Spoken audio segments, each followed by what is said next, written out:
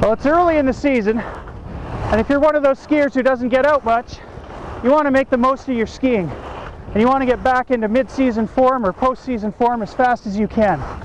One of the best ways I can think of doing that is a little drill that works for beginners, intermediates, and experts, and that is to loosen up and unbuckle your boots.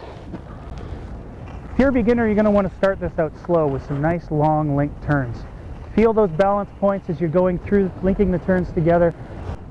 Now if you're an intermediate skier, you're going to want to get these turns nice and short and feel your weight right over the center of the ski. And if you're an expert, here's where it really gets fun. If you're an expert skier, what you're going to want to do is wake those feet up and have the toes feel those edges catching into the snow. Get you right back on those edges and carving again. But it'll really show you the transition points.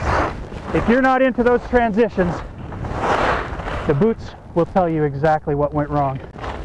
So stick with me and we'll do a wide range of tips from beginner, intermediate, expert. We'll do some on-hill situational awareness. We may even learn a few terms to throw at the snowboarders just for some fun. I'm Corey Harding from Canada Olympic Park for Ski Tips. Have fun out there.